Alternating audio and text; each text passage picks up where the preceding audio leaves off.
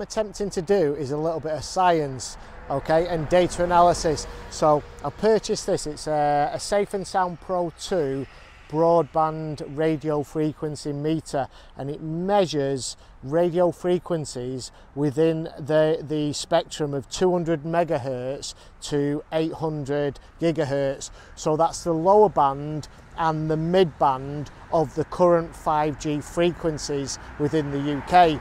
They are looking at going to the higher band at some point in the future, and that's around about the, I think, the 20 to 60 gigahertz range, or thereabouts. But currently they tell us that they're not operating within those ranges. So what I've decided to do is to take measurements at different locations and record them and see how they change over time. Now, I don't believe that this is switched on. I've currently taken some measurements, just give me 1 second, down at what's locally called the hole in the hedge down at the bottom. We're probably talking 250 meters away from the mast, and I've taken 5 different readings, each of 1 minute each, and I've taken the peak maximum reading of microwatts per meter squared. Okay, I've then taken 5 1-minute readings at the bus stop, and then I'm going to take 5 1-minute readings outside here, and then at 2 other locations. I'm also going to check it with another mast, or another couple of masts in Brinnington as well, because I do believe that they're switched on. I don't think this is on at the moment.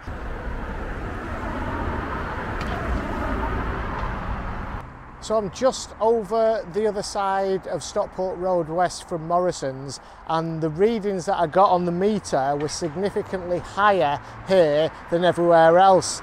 I got a peak reading of here from the 5 readings that I took of 62,300 microwatts. So that's 0.6 of a watt. Compare that to other readings down at the hole in the hedge.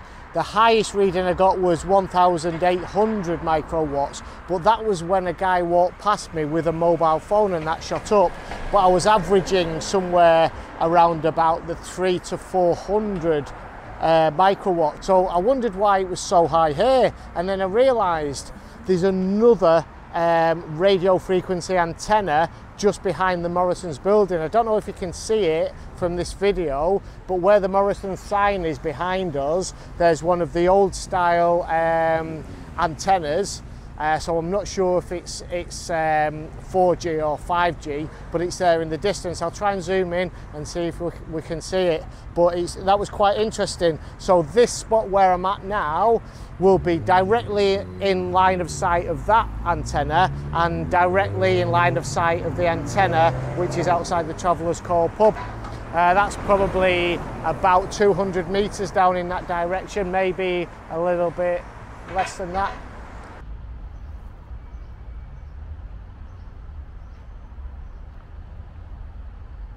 So as you can see, guys, I am here just on the edge of the beer garden at the Travellers Call pub. I'm going to take 5 readings from here as well, because as you can see, the mast is just behind me, and the people are going to be sat directly underneath it when they turn it on. I don't believe it's turned on at the moment from the readings that I've taken around the area. I'm going to go and test that theory when I go to Brinnington. And I know there's 2 masts there and they've been up for a while. I think we're going to get significantly higher readings. The readings I've taken from around this area at the moment, it doesn't appear to be anything coming from this mast. I'm now here at the back entrance to Arden Park Primary School, which is on Stockport Road West. I'm guessing we're approximately 300 to 350 metres away from the mast. It's densely populated with trees, which is a good thing because the millimetre waves find it difficult to penetrate the trees. Come winter time, there's going to be less leaves on the trees, so maybe the signal strength will be able to penetrate it, I don't know. Just to give you a bit of perspective, this is Stockport Road West, and the mast is up the hill directly behind me now, and there's trees all the way lining the road. So I'll start to take the readings now and let's see what we can get.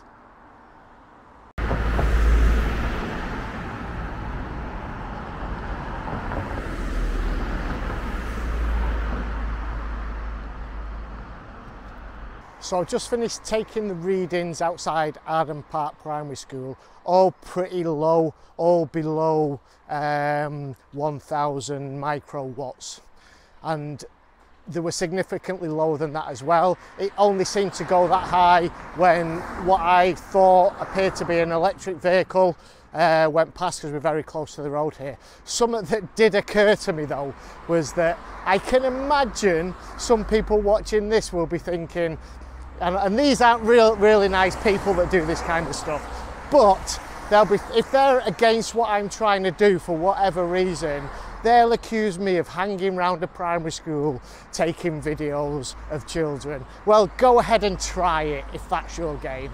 But obviously you can see what I'm doing. I'm here with a meter trying to assess the amount of radio frequency radiation which is going to be imposed upon those kids in that school. So anyway, if anybody does try that, yeah, I know your game, all right? Just thought I'd get that one in there before you do.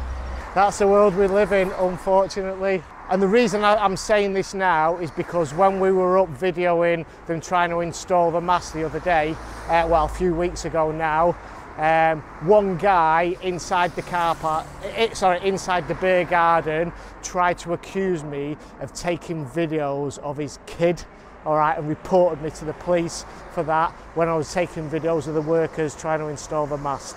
Yeah, these are rotten people, you know, using their kids as ammunition. Yeah, got no time for them at all.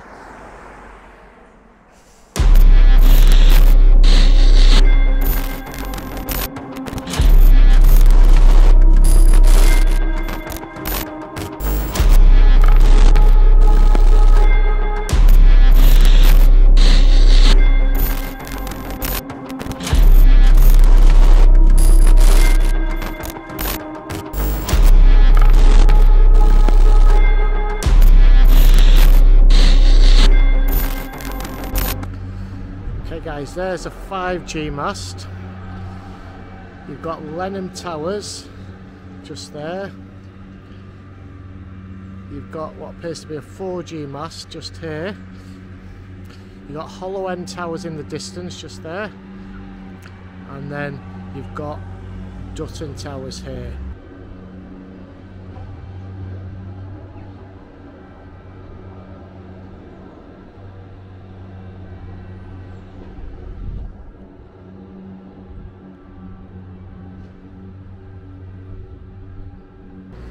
Yeah, also guys, there was actually 4 towers around here as well. There's one in the distance just there. You can see it if you look just beyond the mast. I forget what it's called. I think it begins with an R, Romeo, Romello, I'm not sure.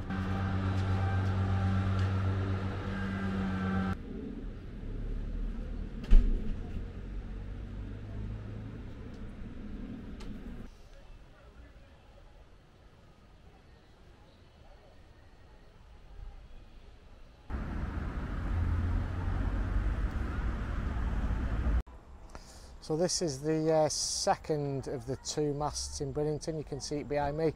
It's centred pretty much at the heart of the Brinnington shopping area. They used to call this area the Top Shops years ago.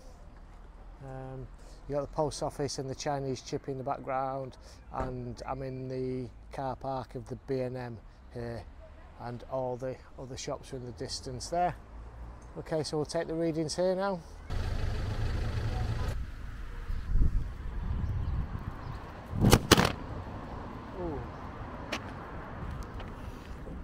Not good. Hi guys, thanks for staying with me. It's the very next day and I've done lots more research and lots more diving into these studies on 5G and radio frequency radiation. So you saw me wandering around with this meter. Okay, I'll explain a little bit about it. It's the Safe and Sound Pro 2 broadband RF meter made by a company called Safe Living Technologies and they're based in Canada. I had to import this from Canada. I wanted to get this specific meter because it's the one which is being used in some proper scientific studies, which I'm going to mention in a few seconds. So this measures frequencies in the range of 200 megahertz to 8 gigahertz. Now, if that doesn't mean anything to you, what that is the low and the medium bands of the current 5G radio frequency spectrum. Okay, I think they're transmitting roughly around the 3.5 gigahertz at the moment, but anything below 6 gigahertz is considered the medium to low range. And this can go up to 8 gigahertz. In the future, they're looking at like the 20 to 40 to 60 gigahertz range. But they're not doing those as yet in the UK, but they are doing trials on them. So what do the meter readings mean? Okay, there's a committee called ICNIRP, the International Committee on Non-Ionizing Radiation Protection. Now, they set limits at 2 watts per meter squared, which is 2 million microwatts per meter squared. Averaged over a 30-minute period, radiation at that level should not heat your skin. Above that, they say it heats up your skin, okay, and it's dangerous. Now, sounds crazy, doesn't it? You can feel heat coming off a radio antenna. Now, all the studies that are coming out, and I've read many studies, I don't know how many I've got here, you can see them all, they talk about non-thermal effects of radio frequency radiation, and they say, or they are saying, that all this evidence is coming out that the levels set by ICNIRP are much too high and they favour the telecommunications industry. And there are suggestions that some of the people sitting on the committee have links with the telecommunications industry or has had links with them in the past. Okay, won't say any more than that because I can't really back all that up. But the people that are coming down with these radio frequency sicknesses are being subjected to levels much lower than the ICNIRP guidelines. Now, I've come across a study which was conducted in Brazil. The name of the study, if you want to have a look at it, it's called Mortality by Neoplasia and Cellular Telephone Base Stations in the Belo Horizonte Municipality, Minas Gerais State, or Gerais State, Brazil. Okay, now this study was conducted over a 10-year period from 1996 to 2006, and it took into account 856 cell towers. Now, when you look at those dates, you've got to understand that they were using technologies or frequencies that aren't the 4 and 5G frequencies we're using today. Okay, so remember, it went up to 2006. Now, the largest power density measured during that study was 407,000 microwatts per meter squared. That was the highest that they recorded. Now, if you look at the ICNIRP guidelines, that's only 1/4 of the ICNIRP guidelines.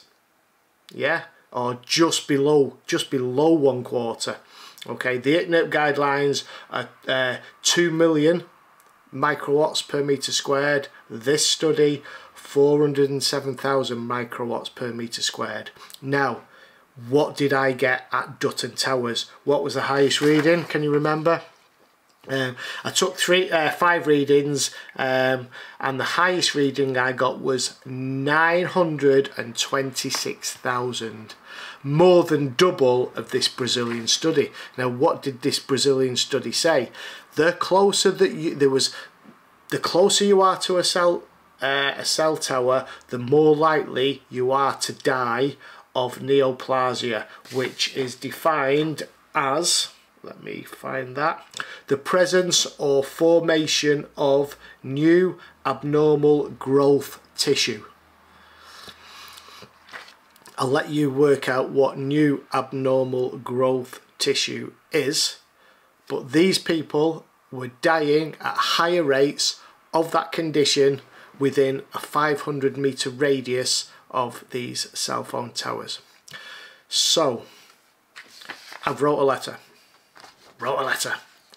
and I'm gonna it's a question, and I'm gonna ask this question, or put this question to the councillors at Stockport Council at the next meeting, okay? And I'm going to bring you their response in another video. Let me just read this to you now. An increasing number of scientific studies raise serious health concerns associated with prolonged exposure to 5G radio frequencies, RFRs, even at levels below the guidelines set by the International Committee on Non-Ionizing Radiation Protection, who only consider thermal heating effects, disregarding non-thermal effects, and people with metal implants such as pacemakers, dental fillings and joint replacements. So basically, if you've got any metal in you, you're not covered by the ICNIRP guidelines. 5G currently operates at frequencies similar to microwave ovens. You know those microwave ovens that really, they go like that and heat up all the molecules in the food? Yeah, destroy all the nutrition in the food. Yeah, so 5G operates on those similar frequencies. It's actually 2.45 gigahertz, the microwave ovens. These microwaves require the need for numerous smaller relay transmitters in the future, which will expose residents to constant levels of millimeter microwaves. What I suspect, or what I predict is going to happen, is these 5G frequencies are not, the higher you put the frequencies, the more trouble that they have in transmitting. They can't cover big distances, and things like trees get in the way of them, buildings get in the way. So we're going to see lots more of these smaller relay transmitters. They're either going to be standalone transmitters, or they're going to be on the top of lampposts, I suspect. Okay, I continue. The International Agency for Research on Cancer at the World Health Organization has evaluated radio frequency radiation as a possible human carcinogen. Dr. Lennart Hardnell and his research highlights increasing links to cancer. His Swedish study on microwave syndrome associated with 5G radio frequency radiation has also revealed symptoms such as headaches, fatigue and cognitive impairments. There's many more symptoms as well that he's come up with, but I've only got a limited amount of words that I can submit in the question to the council. People have got nosebleeds, their lack of sleep, lots of things like that. Okay, the DODE study conducted in Brazil over a 10-year period with 856 cellular towers found a significant increase in mortality rates within a 500 meter radius of the tower. I know of 2 towers within 500 metres of primary schools and homes, one in Brinnington, 250 metres from Westmoreland Primary School, and within touching distance of Dutton Towers and Lenham Towers, and another recently installed in Bredbury, 400 metres from Arden Park Primary School. I have measured the power density at these locations using the same radio frequency broadband meter used in Dr. Hardle's scientific research. This is the one that Dr. Hardle used. That's why I made sure that I got this particular one from Canada. The meter shows that the mast in Bredbury is not yet active. However, the readings at Dutton Towers were more than double the maximum power density measured in the Brazilian study, where an increased number of people died due to neoplasia, which is defined as the presence or formation of new abnormal tissue growth. This is deeply concerning. So here's the request now. I urge you to halt the rollout. When I say you, I'm talking to the councillors at Stockport Council. I urge you to halt the rollout and decommission any 5G masts within a 500 metre radius of schools and homes throughout Stockport until potential hazards for human health and the environment have been fully investigated by scientists independent from the telecommunications industry. So I'm going to put that to them, guys, and see what they come up with. What I do intend to do as well is continue to monitor the power output or the power density from these masts over time, so we can build up a picture, particularly the difference when they turn this mast on in Bredbury, because you know the big wheel keeps on turning, as I keep saying, and it seems very hard to stop this wheel once it's in motion, but we can but try. So guys, that's it for now. That's the video. I hope you enjoyed the video. I hope it's been informative for you. If it has, leave a question down in the comments. Let me know, or sorry, if you've got any questions, leave it in the comments below. If you've got any comments on how I've done this study or how I could improve it and make it better, please let me know. But I'm going to continue to do this and provide you with updates. I think it's really important, and I also wish other people were doing this as well. If you live in Stockport and there's a tower near you and you want me to come and take some meter readings for you, I'll be more than happy to do that. Let me know in the comments if you would. Drop an email address or contact me on my email address, which is thoughtsfromtheedgeofthematrix@gmail.com. Thank you very much, guys. If you want to see more videos like this, you can hit the subscribe button. That would help as well. Put a thumbs up, give it a like, because it helps with the algorithms, and the way they work in YouTube is that the more people that like it, the more YouTube puts it on people's timelines and stuff like that. So every little helps. Thank you, guys. See you in the next one.